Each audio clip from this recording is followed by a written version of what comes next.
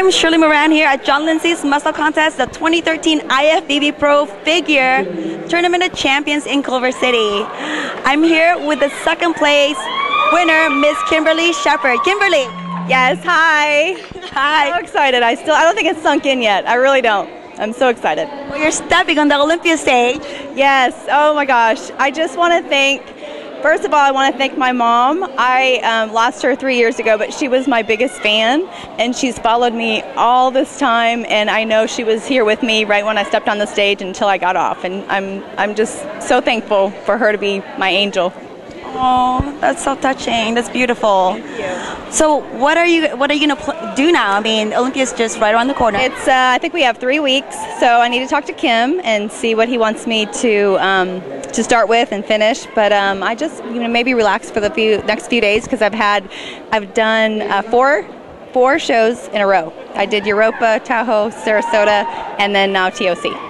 But I knew I had to do the last 2 to pick up the points in order to try to make it to the Olympia. Where were you before? Where were you before in the points system? I had 2 points going into Europa, and then I just finished with I got second place. So I don't even know how many I'm up to now. But I had to do Sarasota to get points up there to come do this show to be able to, unless I won. But you can't always count on that. So I had to do what I had to do. So I did 4 shows the last 4 weeks in a row. Yeah. Wow. Well, that strategy worked. Yeah, I was determined. I was like, I'm going to try to get this done, and hopefully this year we'll make it, and we did. Well, that's what you do. You just don't give up.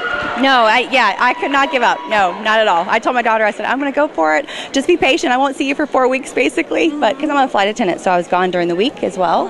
So I had to be gone for 3 days, and then I would get back on a plane and fly to the next show. So it was funny. I was waking up going, okay, where am I? Do I get on an airplane or do I get on the stage? I was in hotels every week, so I didn't know where I was going. For the last did you have an alarm clock? Oh, now I can take a break. Sorry. Did you have an alarm clock setting up your food schedule and everything? Yes, I have to. Yeah.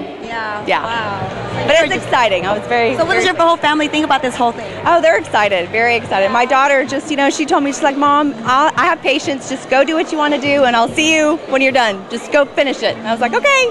So it was great. Oh, you're so blessed. Thank you. I do. I feel very blessed. It's been a great year. It really has. So it's just, I have a wonderful coach, wonderful friends at home. I want to thank One-to-One Jim at home as well as Kim Odo. He's been by my side, oh my gosh, every day. I can text him and he'll text right back, and he knows I'm always like, oh my God, what do I do? And he's just awesome. So well, I'm sure Kim's phone's blowing up with Olympia right around the corner, yes, right? Yes, yeah, not just for me, but yeah. All right, well, Kimberly, relax, enjoy.